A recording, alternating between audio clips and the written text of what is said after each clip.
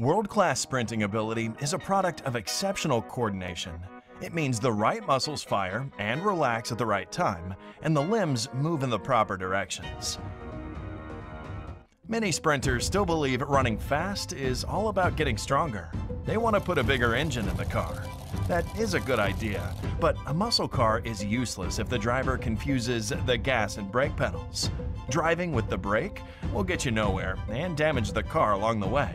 Similarly, inefficient running mechanics will slow you down and potentially hurt the body. The nervous system is the most critical contributor to speed because it is responsible for every movement in the body. The best sprinters are not those who are the strongest and the most explosive. The fastest people are those with the best coordination and the highest quality of movement. Interestingly, we can usually identify a good sprinter by a static picture. The picture displays the body position and relative joint angles. Small differences in joint angles in a specific running phase can get a sprinter faster or slower. The average sprinter usually spends about 50% of the race in contact with the ground, which is about 5.5 seconds for an 11-second sprinter.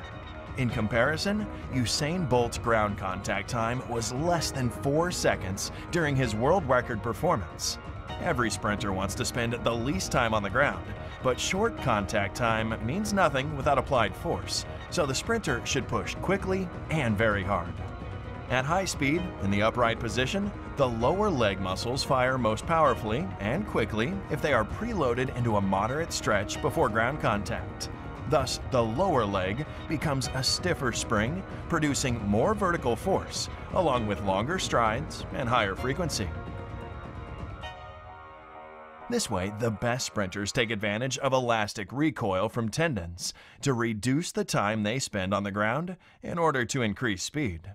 When the sprinter touches down, proper alignment of the head, spine, and hips, all the way down to the feet, will transfer spring-like force into the ground without energy leaks. Just as blocks that are well stacked can resist gravity from pulling them down, the upright sprinter has the advantage, since he can hold his running form with minimum muscular effort. By contrast, a forward lean will negate all the strength and power in the hips, as the bent knee will absorb the applied force rather than return it. The sprinter will lose speed and spend twice as much energy doing so. In the latter part of the race, the more downward force the sprinter applies, the faster he can run. And that's why the fastest athletes have their knees together at touchdown. They make a very short and powerful downward push, which facilitates a quicker forward leg swing. When a sprinter reaches top speed, he can't do more rather than relax and trust his form.